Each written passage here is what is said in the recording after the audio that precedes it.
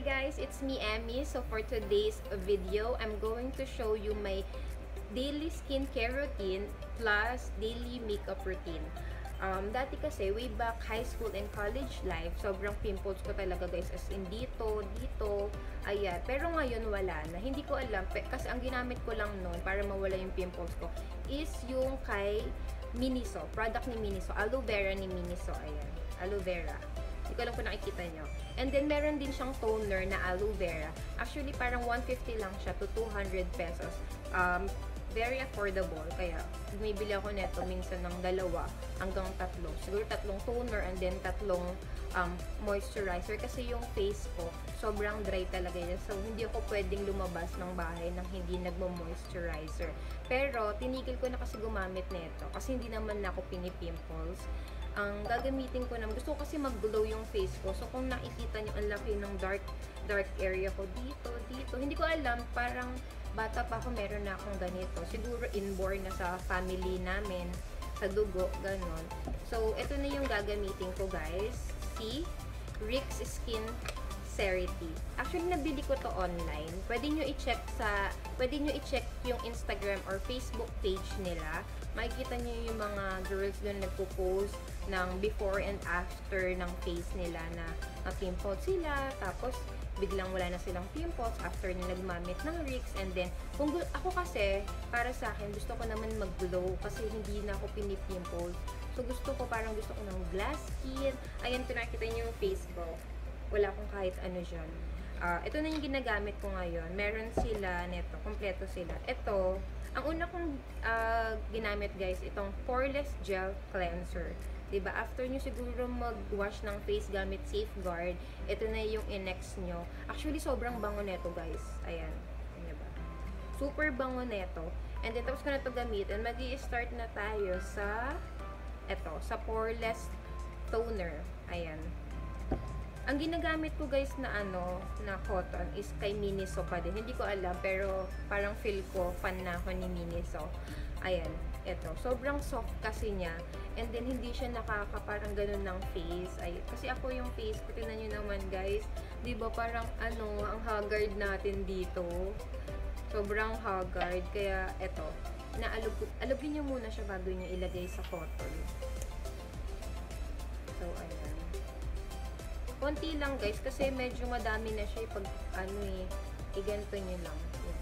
Siyempre, huwag yung diinan, kasi pag diinan nyo to guys, parang madadamage lalo yung face nyo. Diba yung mga ibang vlogger, sinasuggest din nila na huwag masyadong diinan ng paglagay, I mean, pag sa face, kasi nga parang, yes, malalaspag yung face nyo. So, ayan. Kita nyo naman yung eye bags ko guys. Hindi ko alam, din na yan siguro matatanggal unless magpaayos ng face.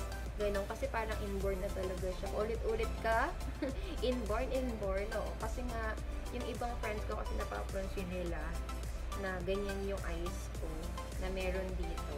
Siyempre dun tayo sa totoo, diba? Ayan, medyo tapos na ako maglagay ng toner. Huwag nyo kalimutan sa side ng ilong nyo. Kasi diba mas madumi dun. Lalo na kung sobrang tangos ng ilong mo.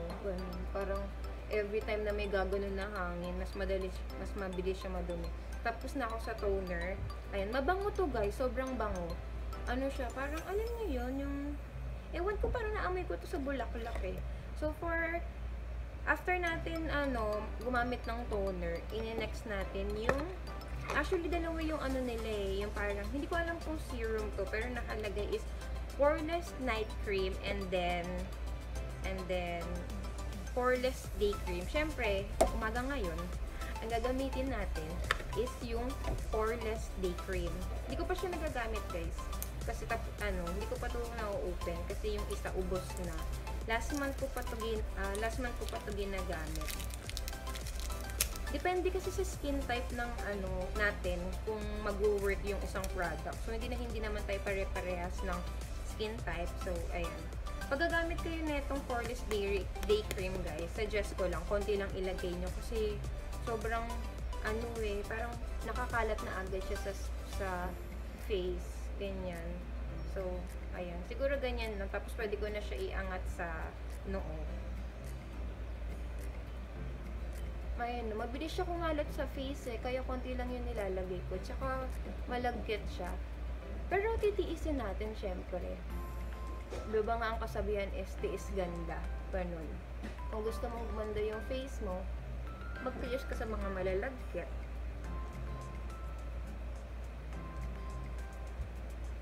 Ayan. Dagdagan lang natin ng konti. Mukhang konti lang yung nalagay ko. Sobrang bango din talaga na ito, guys. Kung may mga ano kayo, mga boyfriend, tapos kikis kayo sa cheeks. Diyos ko, baka ma-addict sa cheeks nyo kasi sobrang bango niya. And then, ayan. Pwede nyo rin i-check yung page nila, guys.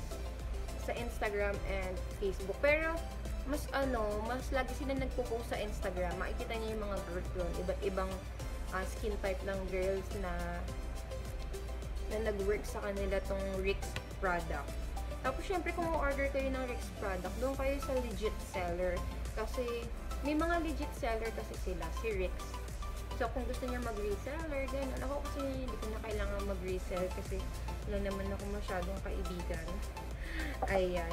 So, tapos na ako dito sa Poreless Day Cream. Ayan yung skincare routine ko. Tapos, papatuyuin ko lang siya pag gusto ko na mag-makeup.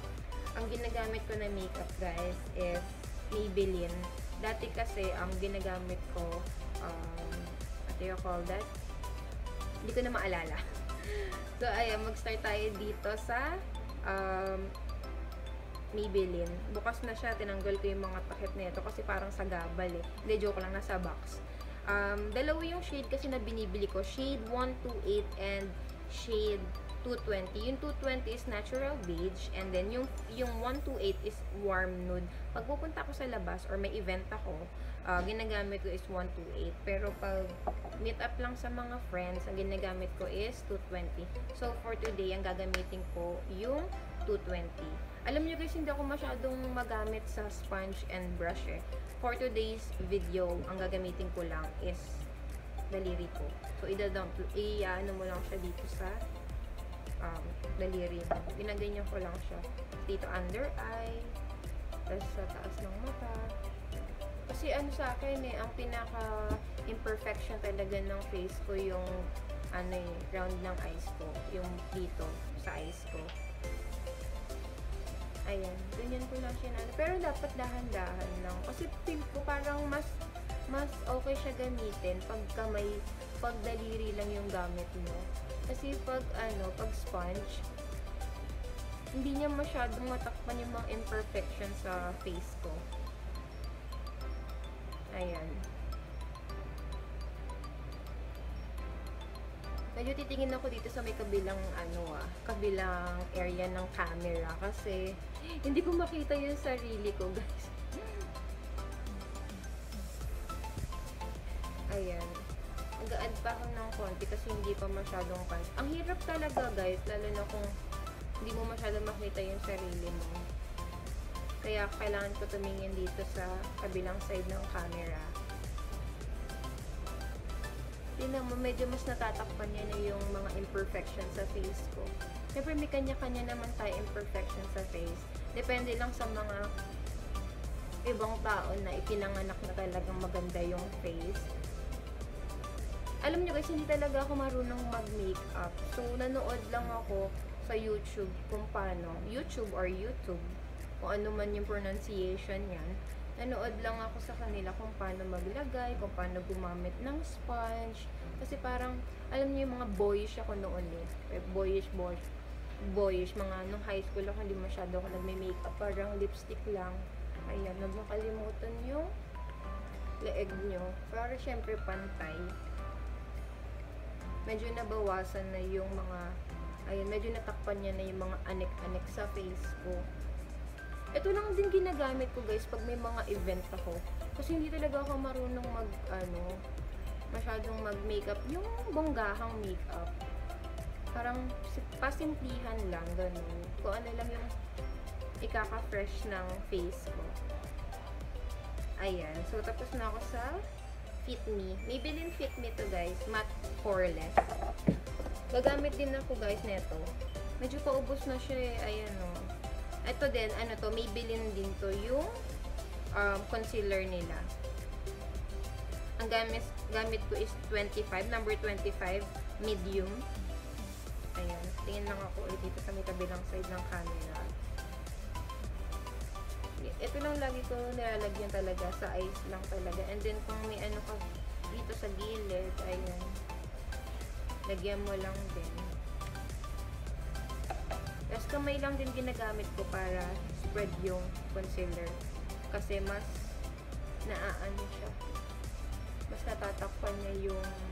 Hindi ko alam kung tawag ba ay eye bags. Kasi wala namang bag. Tawag, black eye, gano'n.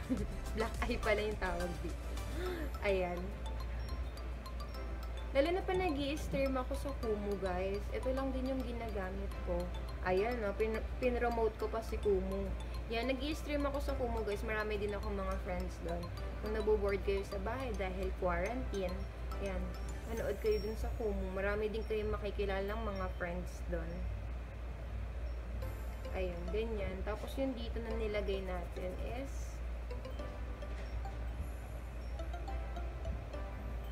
ikakalat lang din natin. Medyo dahan-dahanin nyo lang yung pag-ano. Kala nyo lang mabigat yung kamay ko, pero dahan-dahan lang. Ayan. Simple lang. Alam nyo guys, wala akong gamit na ring light. Umaasa lang ako sa sinag ng araw. Kasi, ang iniisip ko, pag lumabas ako, ganun, okay ba yung face ko sa araw, ganun. Baka naman maputi yung makeup pag lumabas ka ng bahay, sa sinag ng araw. Then after that, ang ginagamit ko para sa aking kilay, ito, Intuit. Alam nyo guys, good for 1 year na to. Pag naubos siya after 1 year pa ata, i-brush ko lang muna yung eyebrow ko.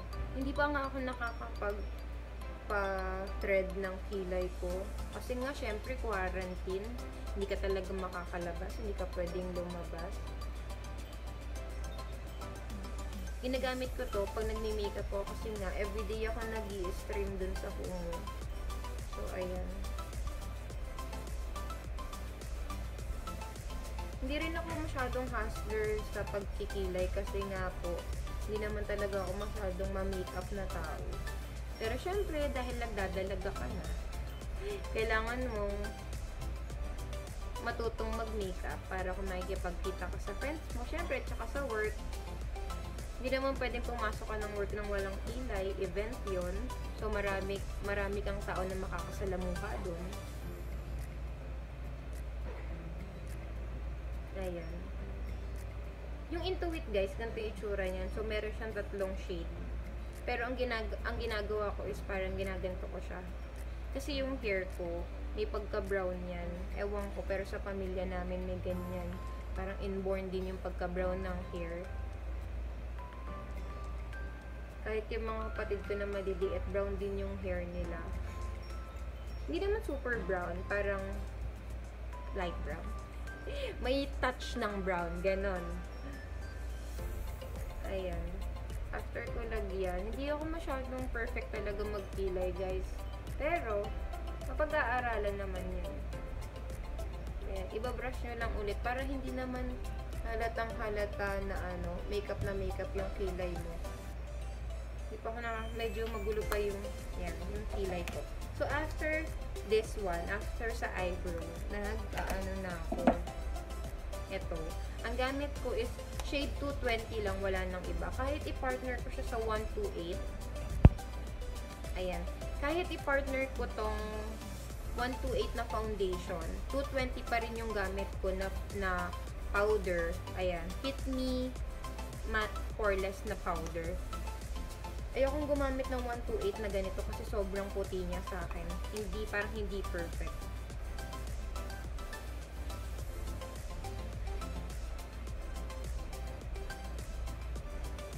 Ayan, di ba medyo parang oil ang oily. Kasi malagkit yung cream na ginamit ko.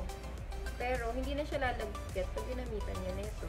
Kaya medyo magaan na siya sa face. Ayan.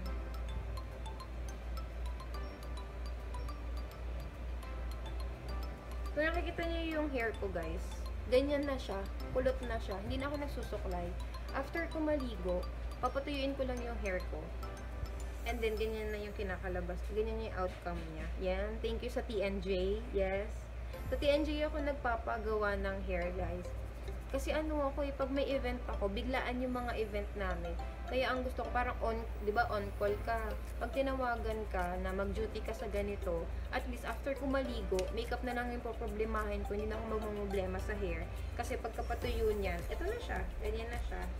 Kulot na agad siya, ready to rock ka na agad sa sa event, diba? Ayan, kung may naririnig nyo, umiiyak yung bata. May umiiyak na bata sa kapitbahay. Rinig hanggang dito. Ayan, syempre huwag nyo kakalimutan tong leg nyo. And then, after nung after ko kasi magganito, tsaka lang ako magli-lipstick. After ko mag-powder, tsaka lang ako magli-lipstick. Meron ako ditong set ng BLK. Ayan. Oh, hindi ako bumili niyan. Niregalo lang sa akin to ng friend ko. Thank you, Kevlar, sa pagregalo ng BLK lipstick. Ayan, set ng BLK. Ito pa. Actually, madami to. Hindi ko pa nakuha yung iba. Ito pinaka-favorite ko. Dandelion. Ano siya? Tingnan nyo. Kasi dalawa siya eh. Ito yung light na parang nude type. And then, ito yung red. Pero, hindi ako masyadong gagamit ngayon ng BLK kasi mag-i-stream ako later. Ang okay kasi sa pag-i-stream ko na lipstick, yung pinaka-favorite ko is 3CE. Sa BLK product naman, yung pinaka-favorite ko ito. Pero try natin ngayon is 3CE. Ayun.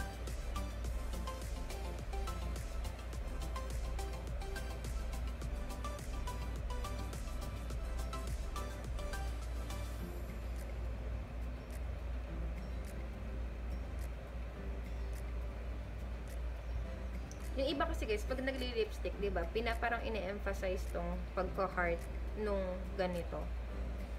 Ako kasi hindi ko talaga siya ma-emphasize. So, this is my everyday makeup routine, guys. Nag-blush on lang ako pag mag-i-start na ako mag-stream. Actually, meron akong set din ng blush on dito. Ito, gift sa akin ng friend ko nung Christmas, ganito. Pero hindi ko pa alam kung paano siya gamitin.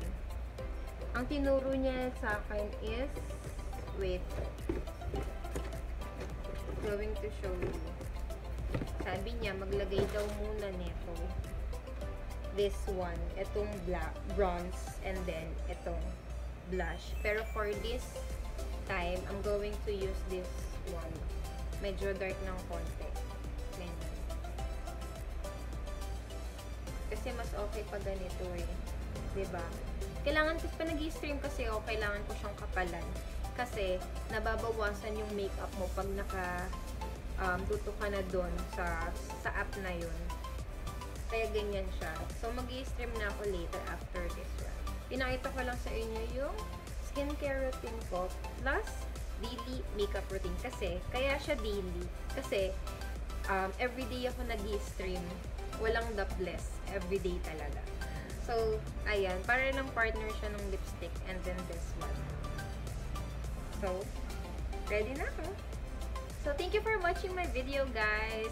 And for my next video, I'm going to review the BB cream ng Elana. Okay. Bye, guys. Thank you for watching.